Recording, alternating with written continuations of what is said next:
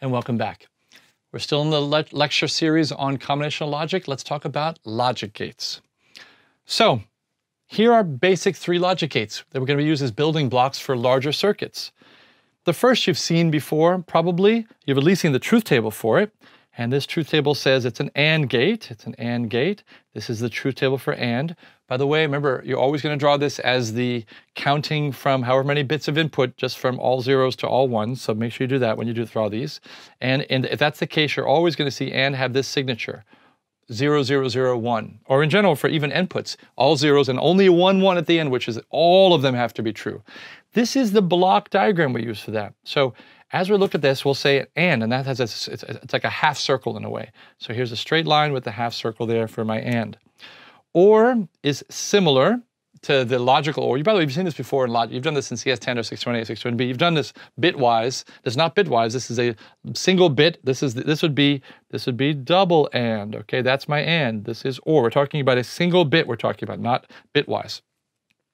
All right. Or says I'm a 1 if and only if at least one of them are a 1. So this is all of them, this is any of them. Okay, this is the any block. Any of them, any of these guys is a 1, then I'm a 1 here.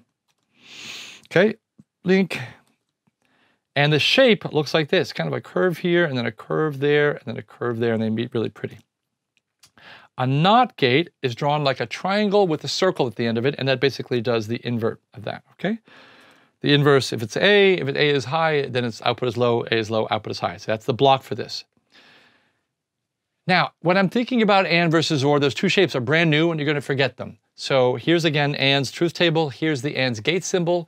How do we remember them? I want to give you a way to never forget that. So turn your memory on high resolution to never forget this. Ta-da! Isn't that cool? AND has the shape D. And nobody taught this. I don't know. I came up with this, and nobody taught this to me, but I'm not sure if I ever came up with this. But this is a way to, a mnemonic for you.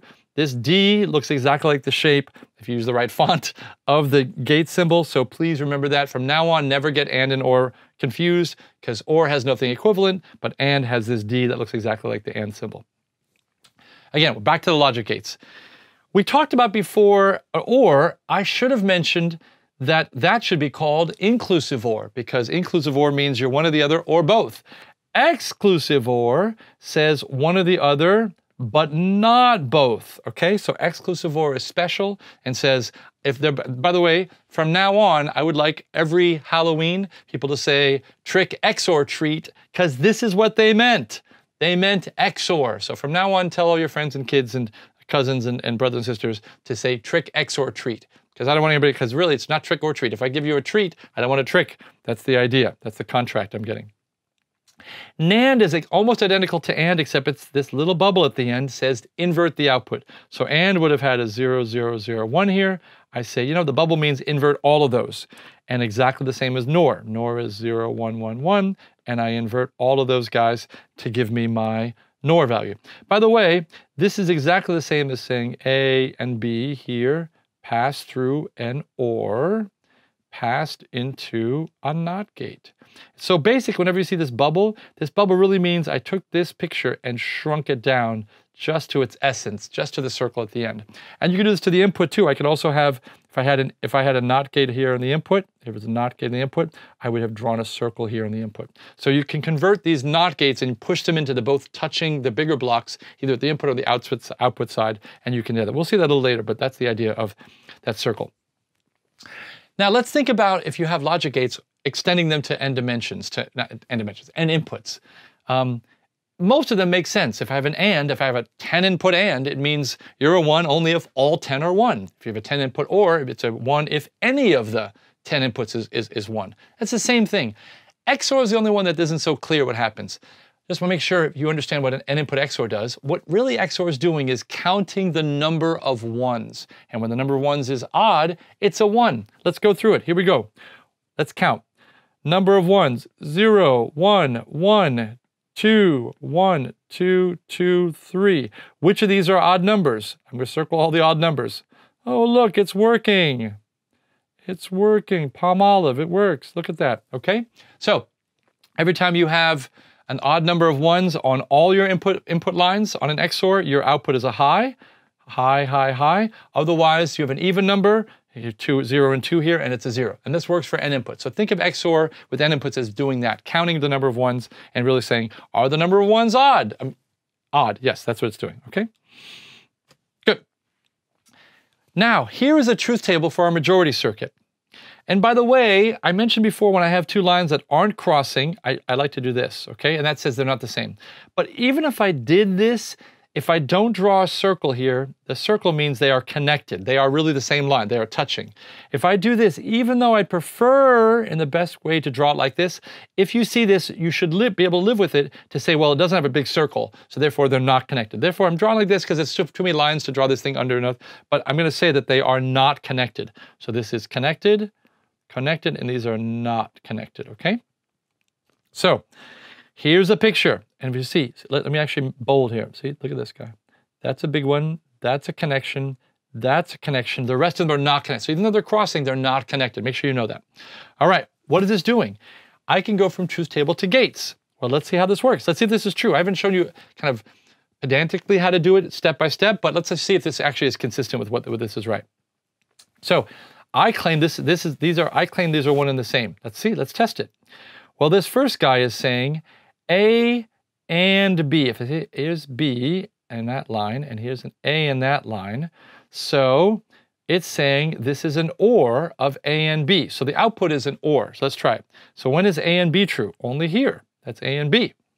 Well, it's 1. The output is a 1. Or, meaning OR is true if any of them are 1. So it's true if that's true, or B and C. So now let's go to B and C now. When does B and C go high? Well, here and here. Yep, it's a 1 there. It's or when A and C. And note, by the way, it doesn't matter whether A and C are here or here. This commutative operation, A and C is the same as C and A. Useful. So here's A and C. When are they high? Here and here, right? There's my A and C, and it's high there. So this actually works. This is really cool. This simple circuit covers my majority. So that's kind of neat. I can now think about how to go from truth table to gates. That's kind of fun. We even saw this before. This was remember what this was? I just showed you a lecture ago. This is my truth table for my 3 input. It's going to go high when I have 3 1s in a row, right? I'm trying to be kind of a 3-1 detector. It will go high for every 3 1s I get, and then it'll reset itself and wait for the next 3 1s in a row. So if I get 4, it goes low again until I get 6, it goes high again. Well, take a look. Here's my output line. What's my output line is only, look, my output line is only 1. I only have 3 bits. When, let's think about this, when, by the way, here's this PS line. This is important to talk about this now. It's really nice if I have a single letter for each of, as I'm talking about Boolean algebra, which I'll talk about a little bit later, it's really nice when I have only a single letter for each input. But sometimes I have multiple letters in like a word. Here's PS is to an acronym, previous state. But I also have a word, input. It's a little bit harder to then write the Boolean algebra form for that. So for now, you don't have to worry about it because they're just lines here. But this PS is a grouping. There's PS sub 1, which is that set of bits. This guy is PS sub 1, and you can imagine that this is PS sub 0. So this circuit, to determine the output, only has 3 inputs, PS of 1, PS of 0, and input, okay? So this output is true only in the single case. Now, if I only have single case, what is that case? What's the case where this guy's a 1, this guy's a 0, and this guy's a 1? Let's do it. PS is a 1. This is a 0, but I invert it, it becomes a 1. Look at that. Bloop. And input. So you can see a way to map a connection from a single row and how to make that row always true. You make it an AND. It's true only in an AND of case. Let's say I had 20 inputs. When this is high, I just write the term. If it's ever low, I invert the term. See that? I invert the term. So this is, I can read this. This is high. Remember, here's an example of me pushing my NOT gate up to that little bubble there. Okay, up to, there's my bubble there, okay? So it's only high when PS1 and not PS0 and input. This output is high only with this single gate, which is really kind of two gates. It's an and it's a 3-input and a not in the front of it. I can cover this. That's kind of cool. So we've kind of shown, I haven't really shown you again step by step how to do this, but we've kind of shown how we can think about a truth table being mapped to gates and thinking of this as, again, one-to-one equivalent to this. It's really very beautiful in that way. Kind of neat. All right? We'll learn more about this in that next lecture. See you there.